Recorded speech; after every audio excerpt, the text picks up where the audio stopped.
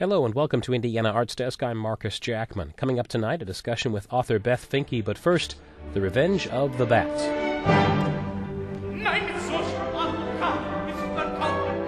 No, it's not the latest movie based on Gotham's caped crusader.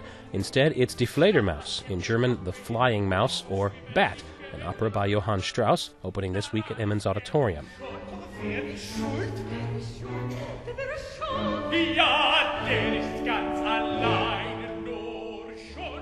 Craig Priebe is Fledermaus's director. He says one of the first things that audiences will note in performance is that all the dialogue will be in English, but every word sung will be in the original German of Johann Strauss. After you hear the first dialogue in English and the Adele switches to German for the singing, that is going to be the first and probably the only shock.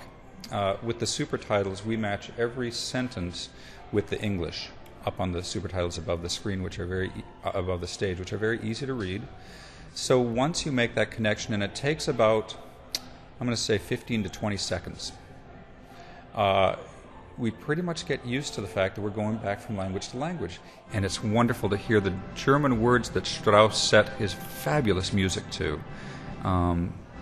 English would have been easier, yes, but I don't think it's going to diminish the quality of the production for the audience.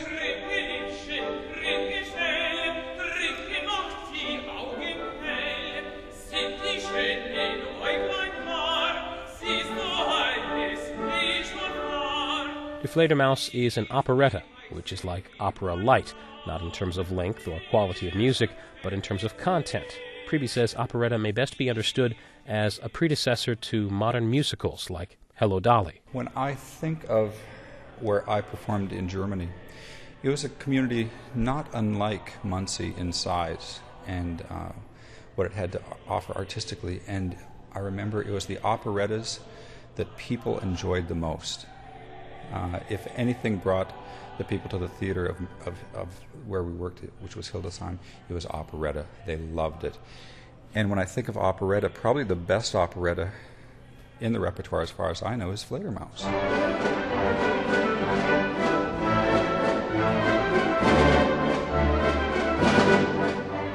Die Fledermaus is a comedy of mistaken identities, trickery, deceit, and miscommunication.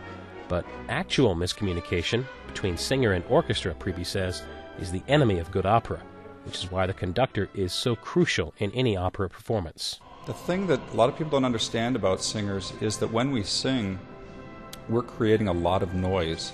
And in our heads, that's all we hear sometimes when we're singing full out. So what we're depending on is pure visuals. The audience can hear the orchestra, but when we're singing out, we can't always hear them. Because some of the crew said, well, gee, we didn't have a problem with piano yesterday at the rehearsal. They could hear that. Piano's different. It's a percussive instrument. But when you have the orchestra underneath you, that's more of like,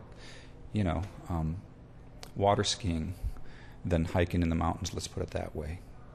You know what I mean? You're kind of sliding around. That's what makes it beautiful for the audience, beautiful for us too, but it's a whole different bass underneath us. Die Fledermaus opens tomorrow night at Emmons Auditorium with another performance on Saturday evening.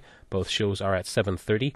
For ticket information, call 765-285-1539.